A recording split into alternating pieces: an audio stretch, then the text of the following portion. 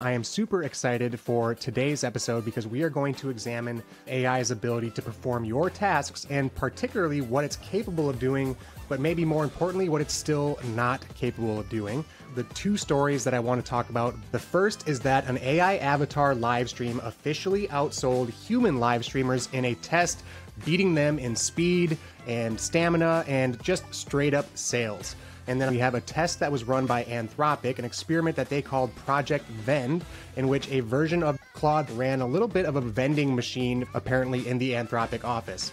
Most interestingly, it did this poorly and it failed at operating this vending machine effectively. So what can we take away from this? One, when it comes to sales, the time to start experimenting and adopting is absolutely right now. Two, the back-end office operations are not only safe for the time being, but should be absolutely protected and guarded. And three, definitely invest in the capabilities of these models, of these tools where you can.